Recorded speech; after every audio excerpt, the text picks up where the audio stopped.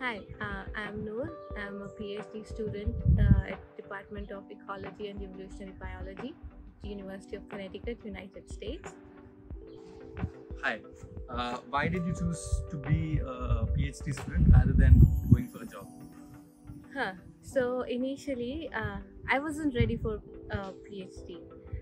I took a break after my master's. I work as a research scholar in India, and at that time, I realized that I wanted to know more. I wanted to explore more. I got more and more curious while starting different projects.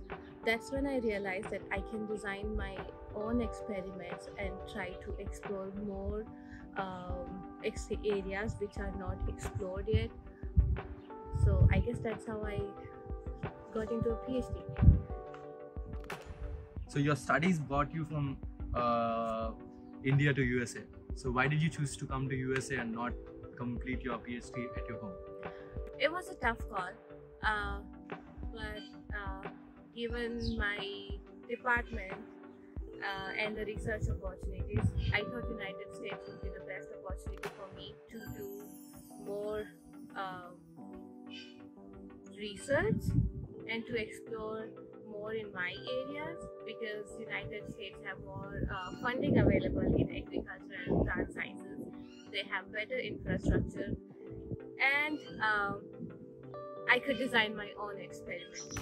So that's why I decided to move to United States. Great. So talking about the challenges I faced or I am still facing during my PhD, one would be obvious as an international student. I was um, homesick 24/7 in the beginning. I was far from my family, and it was the first time I was in a totally different country, miles apart. Um, and then, in being an international student, basically you are on your own.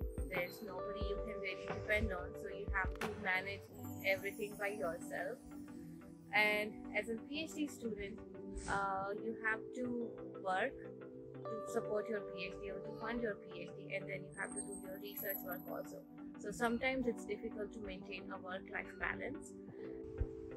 Oh, well, you told us about all these challenges. Given all these challenges, what keeps you motivated to be a good PhD student? I'd say these keeps me motivated. So I started as a genetics student or a plant breeder. I was looking for some different things, trying to improve the cereal crops like rice and maize. But when I moved to United States, I got curious about the nature. I was like, uh, leave the cereal crops like that. Let's start with the basic. So when you roam around, you see tons of different kinds of leaf shapes, and that's how I got to design my new PhD experiment, my thesis, which is why plants have different leaf shapes, what are the things which control different leaf shapes. And for the past few years, I've been working on these experiments, trying to explore more, trying to dissect the genetics behind it. So I'd say, yeah, nature keeps me motivated. Thank you.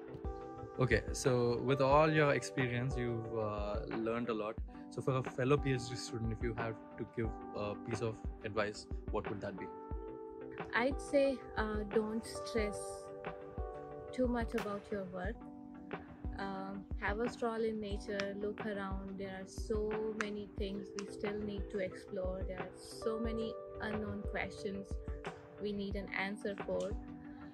And try to maintain a work-life balance. I know it's difficult with research and teaching jobs and all, but the more you are calm and the more you take time for yourself, I think it reflects on your research, it reflects on everything you do.